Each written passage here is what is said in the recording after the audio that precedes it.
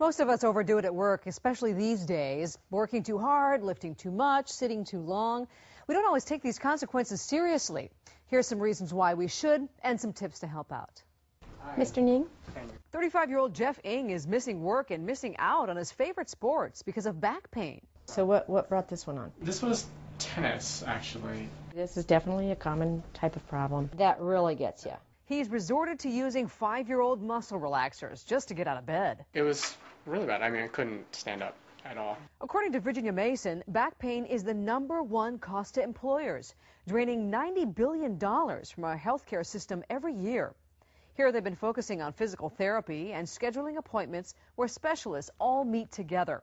Dr. Mecklenburg says it cuts way back on time and money for employers and employees. Now, what we've done here is eliminate everything that doesn't really help. So I'm going to tell Dr. Jones what you and I chatted about. A handy-dandy measuring tape is one of my tools. Occupational therapist Laura Griffin is helping people help themselves with some adjustments at the workplace. They don't think about it. They just know that they have a little crick in their neck. You actually want to be more or less upright. Or have your chair slightly reclined. Your feet should be firmly on the floor. And so you want that lumbar curve in your the lower small back. of the back. And Griffin says you may want to remove or drop the armrests.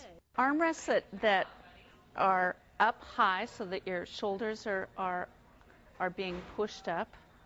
That creates tension here. A badly positioned keyboard can cause tendinitis. But you see how far back her wrist is cocked? Griffin says drop your keyboard low enough, maybe to a tray under your desk, so your shoulders are relaxed, your forearms are about parallel to the floor, and your wrists are straight. First thing I would want to do is get rid of these little legs. All of a sudden you're in a tilt that's just a little bit tilted away from your body. And use a document holder. It'll minimize twisting and turning. Turning their head back and forth and back and forth. On a more serious note, the Department of Labor and Industries is launching a new campaign to raise awareness of workplace safety in our state. Right now, L&I has nearly 4,000 claims, each one costing hundreds of thousands of dollars. For more information, go to our website, Q13fox.com, click on Only on Q, then the Wellness Report. Back to you.